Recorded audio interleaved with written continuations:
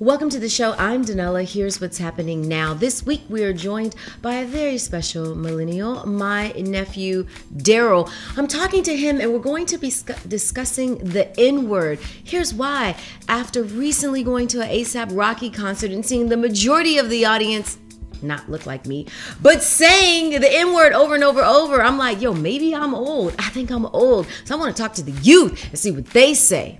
Yeah, that's what we're exploring. And also political pop is on deck. Why not just set it off right now? Here is your political pop.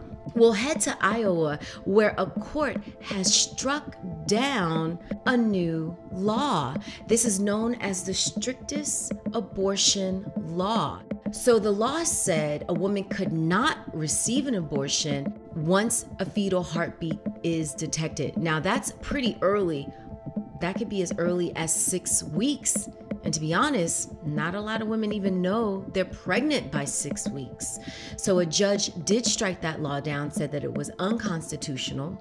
The governor in Iowa is very disappointed. She feels that once a heartbeat is detected, if you end that heartbeat, that's killing it. Supporters of abortion rights say that women in Iowa deserve to be able to have a safe way to have an abortion if that's what's best for them, medical reasons or lifestyle reasons. So there is no doubt that this will most likely be appealed, and we could see this go all the way up to the Supreme Court. I'm DanellaNOW, and that was your political pop. Now, before you guys get to meet my nephew and we'll talk about the N-word, first, check out these pictures. Come on in, Daryl.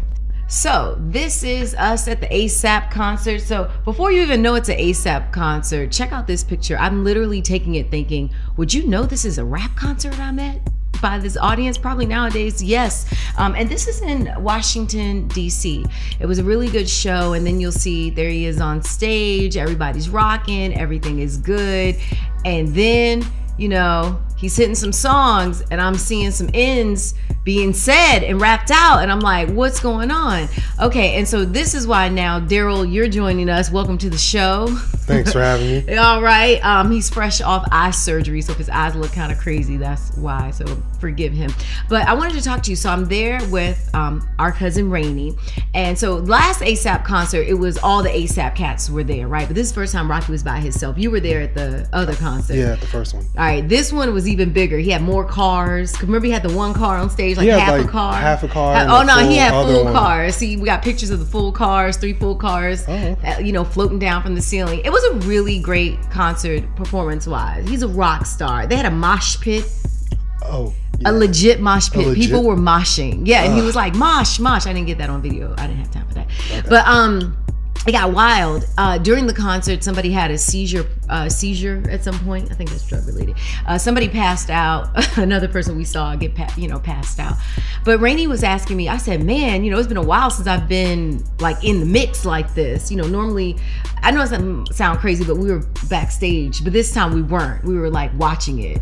Yeah, like in the mix. We weren't like on floor level in the mix, but kind of. Okay. So here's the thing, guys.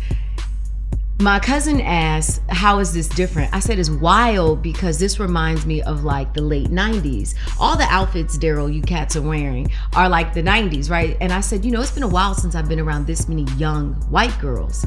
Because most of my friends are older now. We're all adults. So I hadn't been around like, you know, teenage and young adults.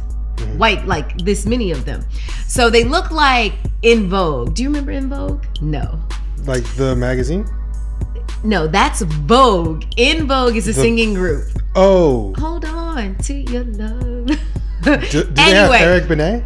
Oh my God. So this is why we got to talk to millennials. So anyway, here's the thing. They had on like acid wash jeans, ripped in the jeans, holes in the jeans, halter tops. We used to wear this stuff in the 90s, right? Oh, okay. And so the halter tops also had the shoulders out, but long sleeves. I mean, this is classic what we were rocking. But the big difference is like when I went to concerts and clubs with like my white sorority sisters, they still looked like themselves rapping the music or singing the songs. These girls were looking like Cardi B. They were looking like, are these white girls? You know what I'm trying to say? Yeah. Right, middle fingers. Then they were also hitting the N-word. So I'm just like, what? Then the weird thing too is we were there with one of Kyle's friends, and his friend had a female friend with him, right? This female friend is not African American, and she was like, please, like ninja please to him. Like, shut the F up, ninja, like in a term of endearment. But I was like, what? So I was literally like, I have to be old.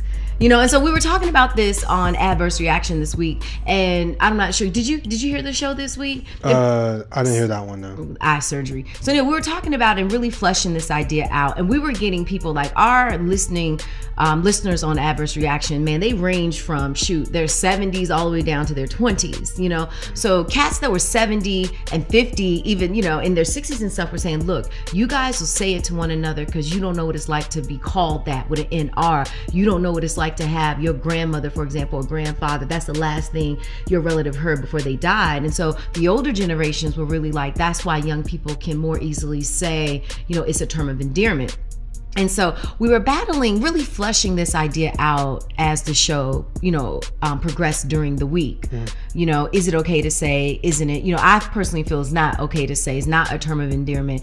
And I question this, is that when you speak that way, I think it's easier, because we talk about violence in the world. It's easier to kill a N than it is to kill a king or kill your brother. Right. That's what I feel. And so that's my personal take. Well, Aladdin, he's a millennial like you, older, but his take is this, is like, it is a term of endearment. Why are we giving that word that power, that negative power? Okay. That makes sense? Yeah. And so he brought up this, if you shouldn't use the N word, right? Then why is it popular in music?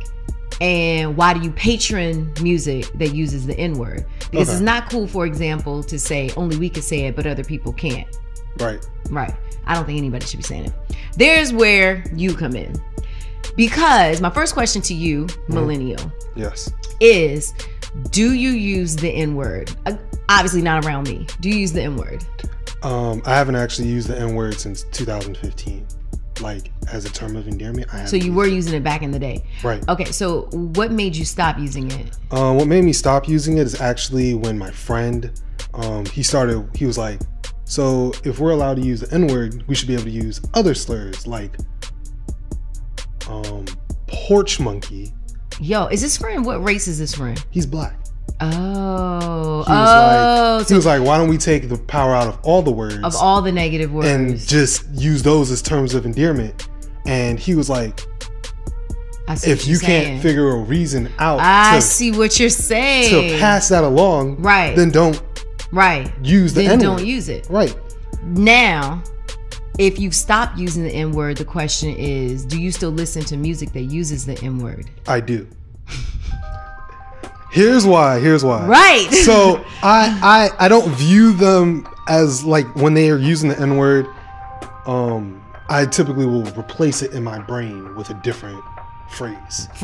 Okay. Because that's where we're starting to progress it to, because it's almost like, well, if you feel, because I don't think you should say it, but I do know I still have songs that say it, music that says it, movies that say it, and even though I do replace it, at the end of the day, we're consuming. And if money is power, the question is, what are you doing with your power?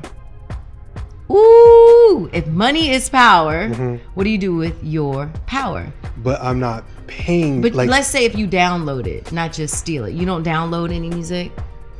I mean, you stream it. Streaming counts as money. Okay. They get credit for those streams. Okay. So.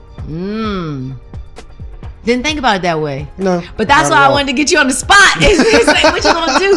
What you gonna say? Because I think in a lot of ways it's easier for us as we're older to say, right, when you know better, you do better. But then when people start hitting you with like changing your lifestyle, it gets harder. Because I see this equation or this scenario similar to the NFL strike, the protest. Right. The reason I see it that way is because you have half of our population saying N-word is okay, it's a term of endearment, it's power. You have the other half saying no, it's negative, don't use it. Well, with the NFL strike, you have us saying we're going to boycott the NFL because of their, because we're boycotting social justice, but look how they responded to the people boycotting social justice, so we're going to boycott them. Mm-hmm. Well, you have the other half of the population saying, well, look, there's black coaches, there are black players, these are careers that they have, and we still also don't want to give up our pastime. Super Bowl is coming up. People want they want what? Hot wings, they want beer, they want to watch the game and see the halftime show. Right? That's what and the other part of the population is like, Gladys, why are you singing the national anthem? Big boy, you know better. Why are you there? They looking at Travis Scott like, you young, go ahead. We expect this from you.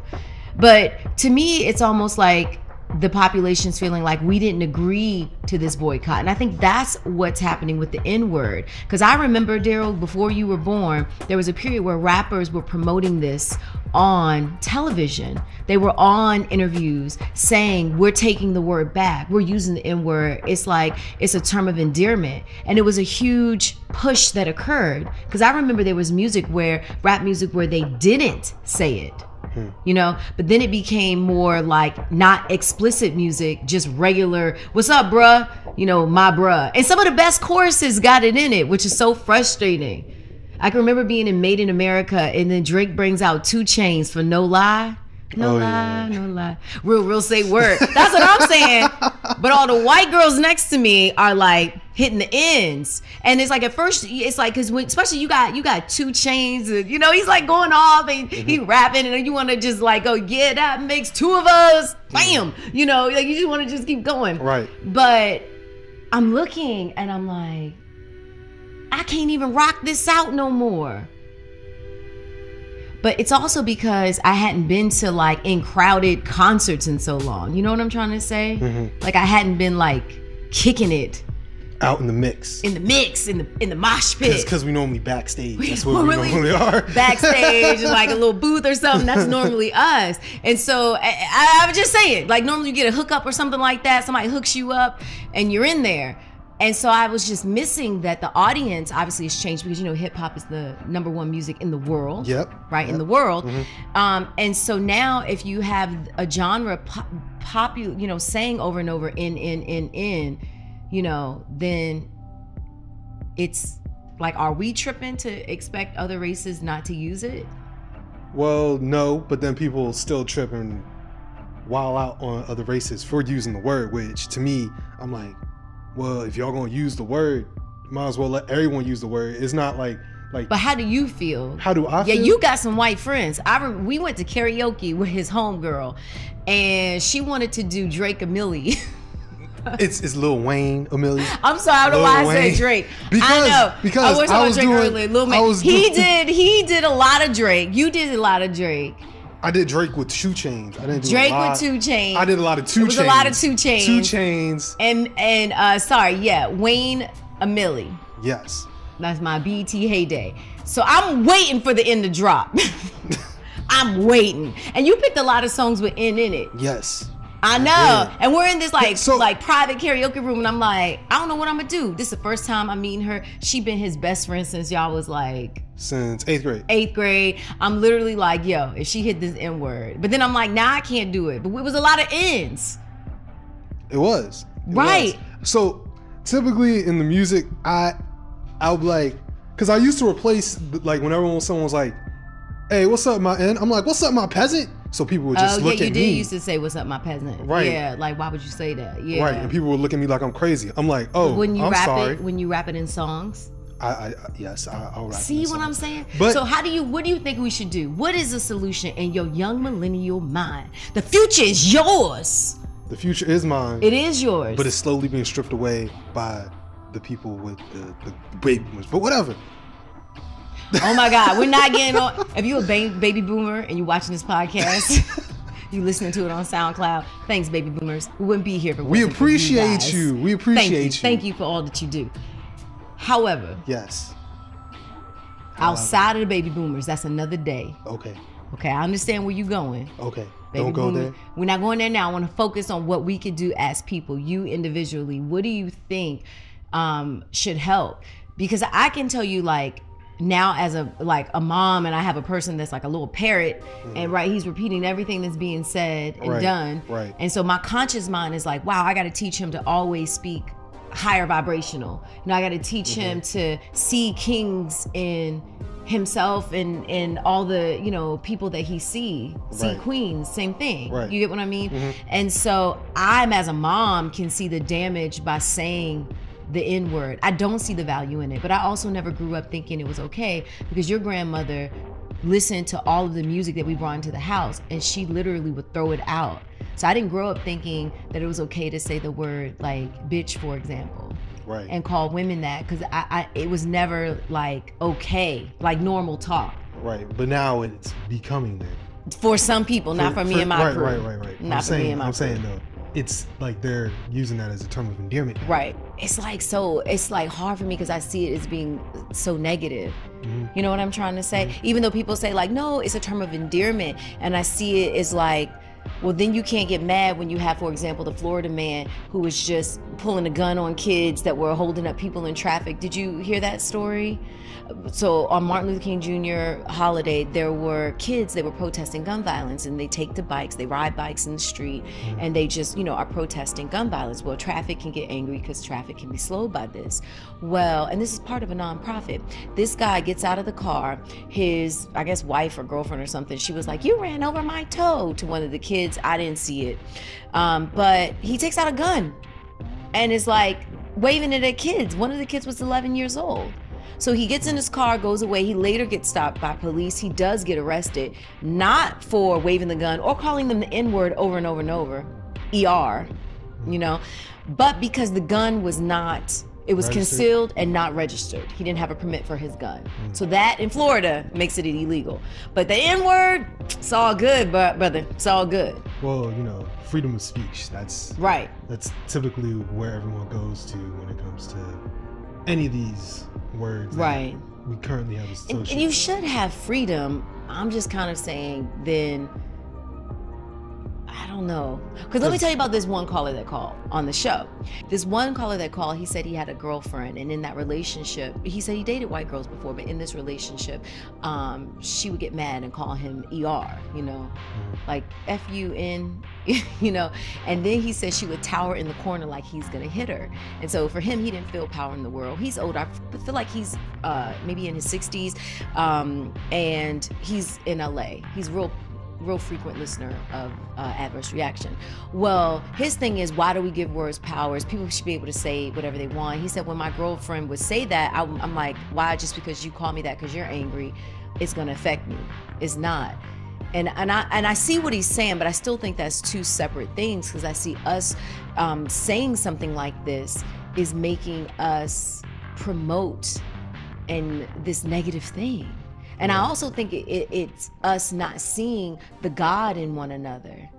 Because there was a movement back in the day where they were saying like God when they would speak to one another. Like, what's up, God? I'm God body. And people, did you remember this in hip hop back in the day? I remember the God body part. You remember that? And so it was like, I was lucky because I had variety, like our generation. And when I was looking out at your generation in that concert, I was scared for y'all. Because y'all don't have as much variety. Well, I mean, we got cats like Childish Gambino. He doesn't really. Okay, Childish Gambino. Yeah, I listen to but y'all don't have a lot of competing movements. We had competing movements. You know what I'm trying to say? We had backpack movement. You had like artists that taught Black history, African history. Okay. You know what I mean? In their rhymes, and it was popular and cool. And I think the majority of what's popular and cool now are like drugs, sex, and violence, right? Yeah. Pretty much. Right. I'm not going to disagree with you there. Right. But a lot of it's really catchy, like. Right. And I can't be mad at it because it's just so catchy. So it's like, I'm not gonna lie. It's the programming. It is. It's the programming. 2 Chainz. Lil Wayne, who else? 2 Chainz, Lil Wayne, Rick Ross, cats like that. They do a lot of it. So and you're not even talking about any of the underground cats because you're not down with Lil Yachty. And they have Lil Baby now. Lil Baby. I like his verse. I'm a baby. I like that verse, but everything else is terrible. But wait, Lil Baby, like, you know Lil Baby? No, you're not up on the only baby. Nah, you're not up on it. No, not that baby. This different. No, this is different babies. So you might be the wrong millennial. We're gonna have to get some more millennials on the show. I'm gonna have to get some more millennials on the show. But no, I know. And we're gonna talk more about this. Lil Yachty, Do you listen to Lil Yachty, Lil Uzi Vert? Yeah, do you listen to them? Not really. I like because when I listen to him, that's cool. When I listen to him, it's catchy, but then I'm like, but I don't really want to listen to you. Your voice is annoying. The voice is annoying. So see, what I'm thinking. Yes. So what I'm thinking, the larger problem is that it is selling. We're selling and consuming negativity. Yeah. We're selling and consuming and accepting it because it's catchy. But we're not realizing it's catchy for a reason.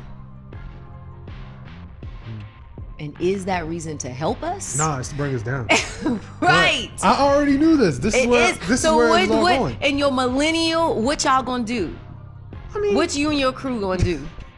What they gonna do? What y'all gonna do? We could always just change, like we could go in, become rappers. I mean literally though. Yeah. Because the first thing would start with your consumption. Because that's the only thing you can't control. Your money is your power. Right. But how likely are you to say, I'm not gonna give this artist streams that are currently in rotation? Yeah. See, that is difficult.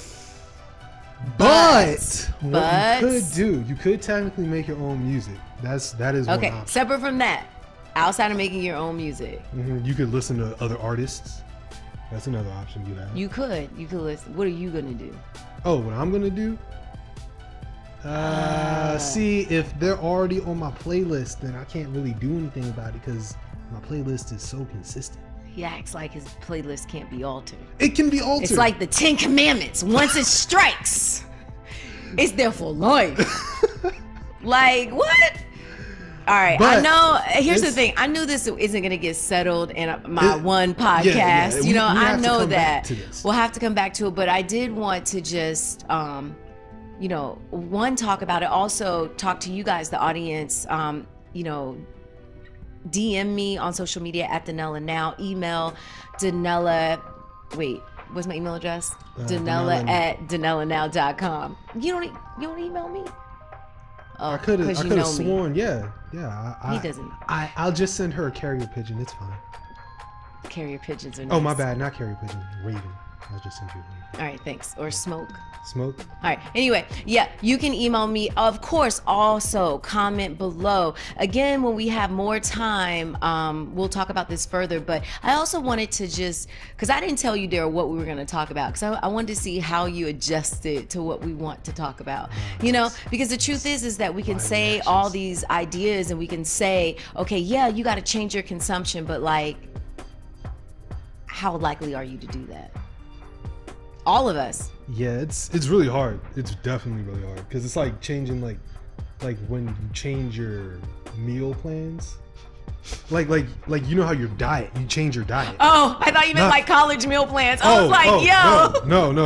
Okay. I meant like diet. Like okay, diet. Your diet. Like, yeah, we can relate to that. Go ahead. So it's like changing your diet. It's like if at first you're like, oh, I'll have a burger every day and a pizza for lunch and cereal for breakfast, and then you're like, oh, that's not really that healthy for me.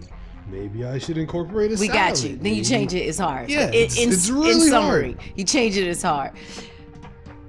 We're going to have to figure out something, guys, because we have to. These cats are the youth. These cats are our future. These cats make a difference, honestly, right? And so the idea would be, how do we also individually help ourselves, but help our next generation?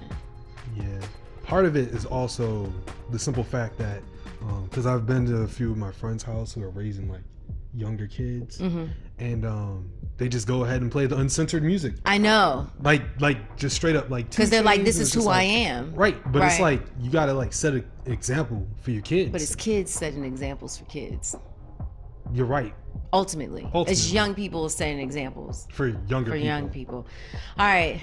Daryl, I think you might come back. You guys let me know how you think he did on the show.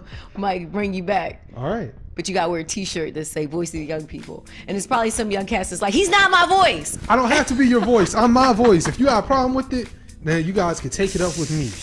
It's fine. Don't worry. I'll see you back later. Yeah, that's right. Again, thank you so much for joining the show this week. And for those of you that are watching or checking us out on Adverse Reaction, thank you for that. I appreciate that. Also, I actually had a couple people asking about how can they donate to the show, because I keep saying you can donate by clicking the link at the top, and I think people think there's a link that's going to pop up on the video. So for clarity, because I had some people say, I can't find it. On the home page, on the banner where it says DanellaNOW, right, connecting you with what you need to know now, it'll show you how to, you know, if you wanted to follow on Facebook or Instagram, there is where you can donate if that's what you like to do. Yes, you don't have to donate. I donate to him. It'd be like just coming right back. Coming right back. As always, I hope you have an incredible weekend, and I will see you next week. Thanks for joining the show. Oh, no problem. Make me a sandwich if I ate meat.